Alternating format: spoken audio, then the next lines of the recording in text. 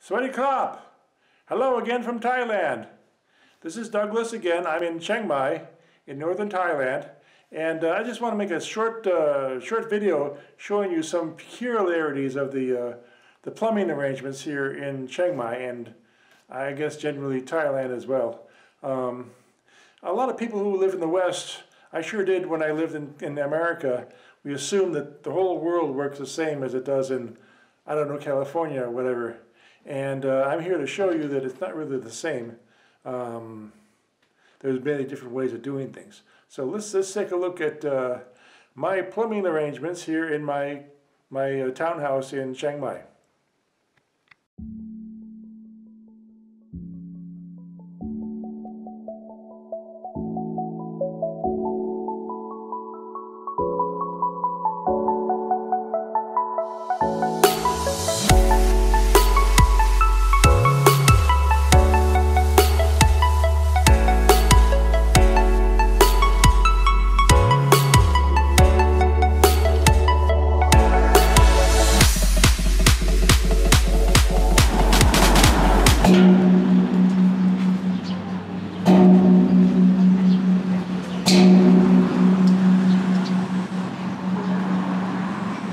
Now this bathroom sort of connects to the kitchen here.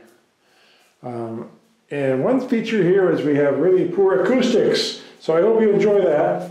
The kitchen sink only has cold water, and actually cold water throughout the house. There's no water heater per se. It's on demand in certain locations.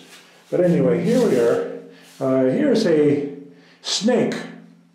It's not really a snake, it's actually called a bum gun. Let me grab a hold of it and show you what it looks like. Almost every toilet in Thailand will have a device like this right next to the toilet, on the right or the left. And it's got a little valve here, shoots out water. Oh, by the way, there's a drain. Pretty much every bathroom in Thailand is tiled over and has a drain at the lowest point. In fact, they'll also have, usually there's a lip where you step down into the bathroom. I guess that's just a remnant of their experiences with floods here in Thailand. And if there was any sort of issue, turns into a sort of sump for any flooding into the house. So the way that the hose is used, I'm not sure if I can show you and keep my YouTube channel, but you're basically sitting on the toilet, haven't done your dirty deed, and then you reach back behind yourself and give yourself a little shot. Now, and that cleans off whatever is dirty back there, if that makes any sense.